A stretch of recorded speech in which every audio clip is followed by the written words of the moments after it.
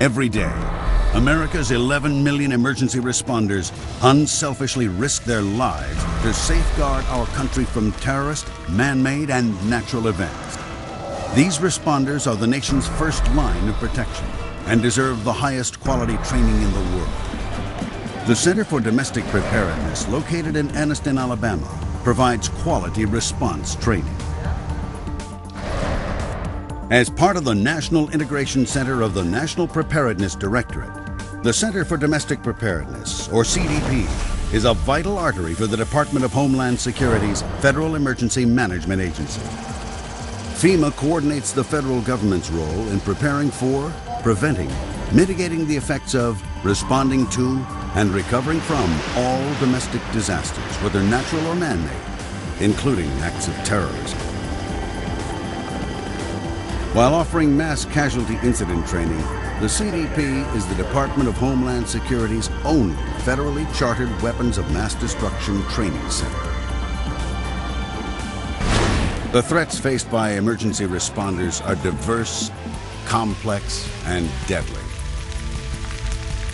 The CDP's interdisciplinary resident and non-resident training courses are tailored to suit the needs of the response and healthcare communities by promoting a greater understanding among a broad spectrum of 10 emergency response disciplines.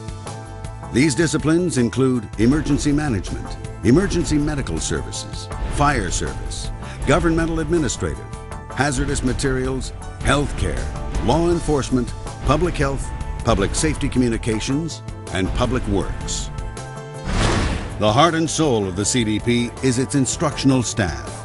Known for their real-world experience, the staff is carefully selected from the nation's leading emergency response instructors, with the majority having real-world experience at events like 9/11, the Oklahoma City bombing, and Hurricane Katrina. It makes you realize that they know what they're talking about. They're not taking the information out of a book and then regurgitating it to the classroom. They're taking information that they've learned through trial and error throughout the years, and then that's what they're giving to you. So it makes you realize that the information that you're getting is more than something that you're just going to get from somebody that's putting letters in a book. They want you to succeed. They want you to take back to your community and succeed. And they make themselves available even after you leave. They're available to you before you get here, they're available while you're here, and they're available after you leave. Whatever you put on there has got to be 360. Where else can you get that? I've been to 5 courses here at Anniston now, and I find that every one of their instructors are very knowledgeable individuals, and every one of these individuals I'm highly impressed with. These individuals know their subjects, they research their subjects, they consistently train on their subjects.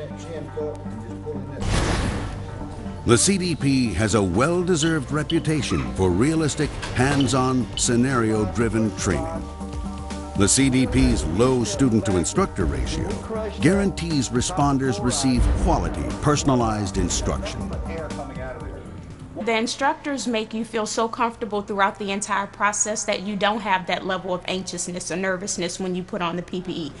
Go ahead, go back on there, big red knob, 12. And they walk you through step 1 through step 2, step 3, so that when you actually put on the gear, you're not really nervous about it because you've gotten comfortable just by them giving you the information the entire time.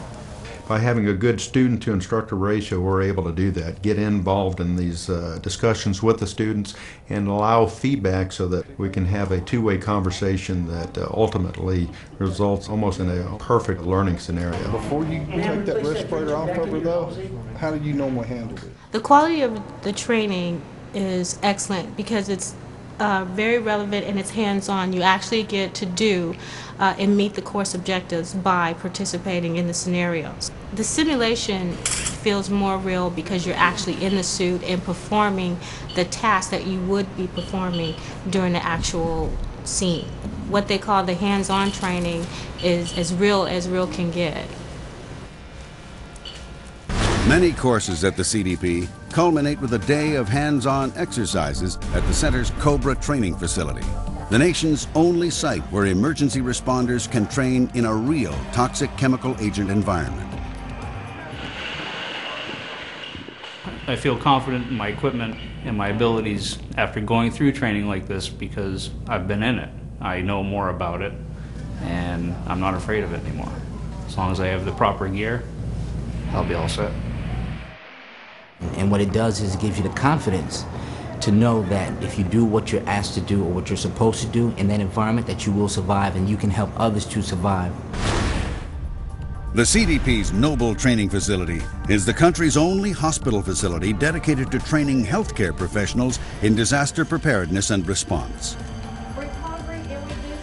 The 170,000 square foot training venue provides a realistic training environment for mass casualty decontamination, treatment, and management.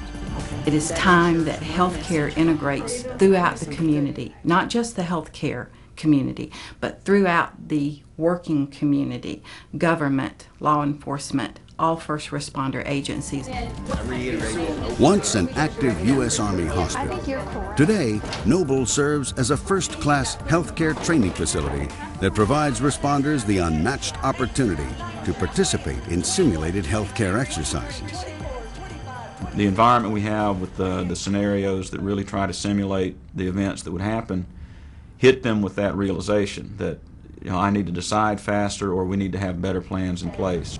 When we talk about preparedness, what do we work with hospitals and other healthcare organizations to look at how can you become NIMS compliant? How can you meet all of the regulatory requirements and look at and make a statement and carry the message back to your organization that disaster preparedness is a priority. The CDP also partners with several federal agencies to provide specialized all hazards training. In collaboration with the USDA's Animal and Plant Health Inspection Service, the CDP designed the Agricultural Emergency Response Training, or AGERT course, that provides all hazards techniques and procedures training for agriculture responders. The practical exercise was fantastic because it took all the little details that we spent time on all week in class, and we brought them out here, and then we had to combine them all together and take part in a real incident and come in and leave and do all of the technical aspects of it all in a single setting.